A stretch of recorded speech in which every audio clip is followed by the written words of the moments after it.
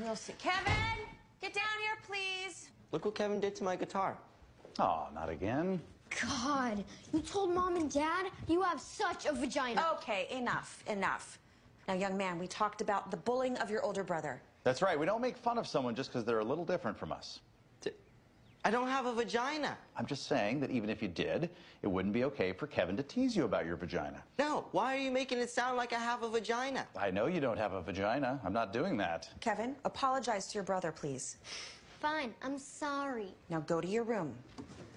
I was in my fucking room. Whoa, hey, Kevin, get back down here. Now listen, there are a lot of boys who are born with vaginas. It's very hard for them. Honey, why? It's a teachable moment, hon. Gender fluidity, right? It's a very serious issue.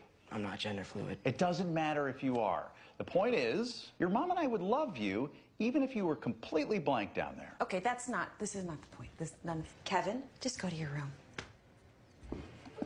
Hey, James, don't get your gender fluid on me. Awesome. Stop, it's not a fluid.